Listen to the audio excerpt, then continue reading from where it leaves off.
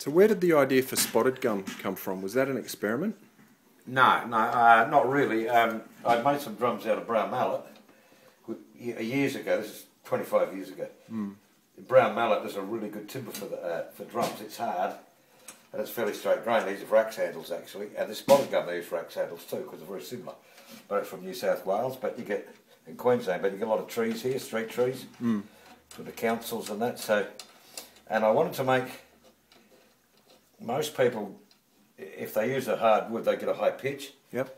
I don't work that way. I get low pitches out of hardwoods by making the shell thinner, so that the bottom end gets amplified. It's like with your band, you know, when you're doing a concert, 80–90% of the power has to go to boost the bottom end. It's like with the Jarrah kits, it's hardwood, they're not cross-laminated, so the bottom end gets punched out pretty hard, and with this, being a harder wood, it will be a higher pitch, and I didn't want that, so I made these very thin shells. They're much thinner than Jarrah, but it's very strong timber. If you make the shell thinner, you drop the pitch. Yep.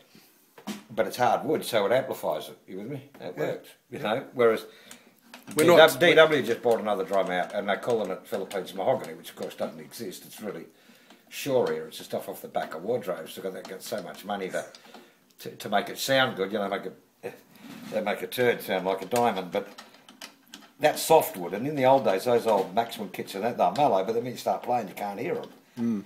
That's why I didn't want to get a low pitch from a soft wood, because you get a soft sound too, you know.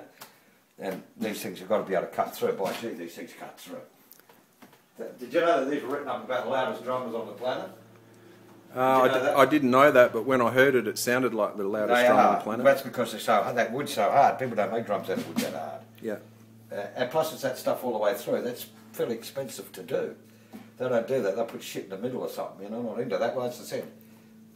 I'm not in it to make money. I'm in it to make good sounds, and sometimes there's no compromise.